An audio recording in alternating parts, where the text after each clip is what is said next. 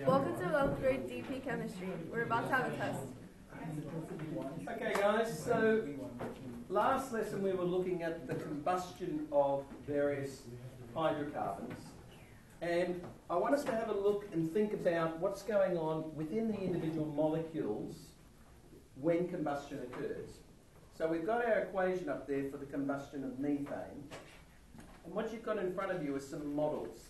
So first of all, in your groups, I'd like you to each take a model which is representative of either a reactant or a product. Alright, so just do that now. Grab your models, and amongst the four of you, you either have to be a reactant or product. Okay?